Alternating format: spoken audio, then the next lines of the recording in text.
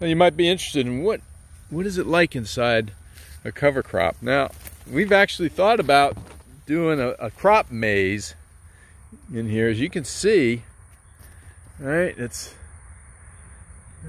pretty good. You can build a maze in here. These are about 7 feet tall, but what I want to show you is the floor. So this is the whole point of growing a cover crop, is the floor. Okay, so the floor is pretty clean, but there's still some nutsedge in here. You see there's some nutsedge right there. See how leggy it is? The leaves are really long.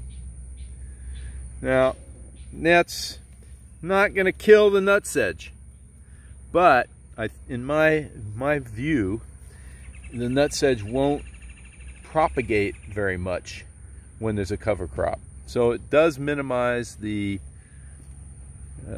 expansion of the nutsedge population. And notice there's no crabgrass. That's another big problem weed.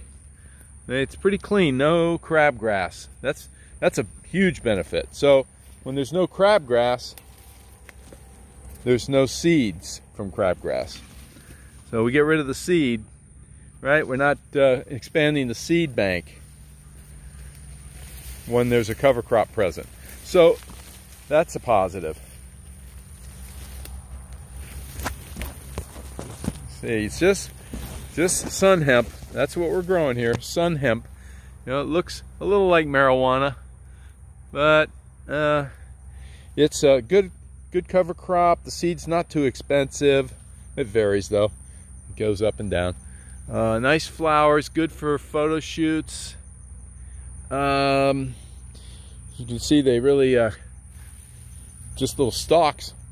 They don't attract nematodes, this particular one.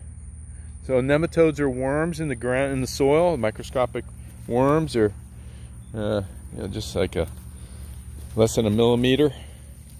You can't see them really without a microscope. So that's a big benefit too. There you go. So that's the outcome of a cover crop. We're in field DW for reference, next to these trees. See, just a few minutes, this will just be a bare open field, and then we're going to start getting ready to grow some vegetables.